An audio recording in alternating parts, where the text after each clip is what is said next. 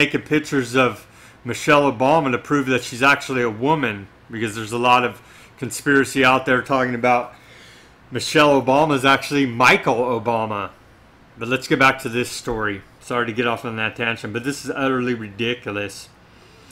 The images show some rarely seen and others never published images which were obtained by the Post. The bombshell photos show Melania wearing nothing but high heels and pounding for the camera in a series of images shot from the front, the back, and the side. Melania was super great and fantastic personality, and she was very kind with me, the photographer said, adding that the former model never once felt uncomfortable posing for nude photos. It's a very beautiful woman again. I was quite surprised when I saw the pictures because it was a racier shoot than I had expected, said fashion industry insider who was present for one of the photo sessions. But Melania seemed very comfortable with the whole thing, and she was very professional.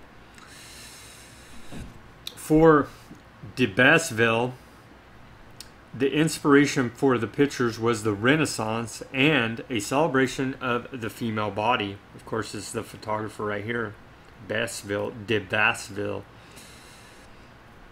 I think it is important to show the beauty and the freedom of the woman, and I am very proud of these pictures because they celebrate Melania's beauty, he said. At the time of the shoot, Melania had just recently arrived in New York City from modeling stints in Paris and Milan, Italy.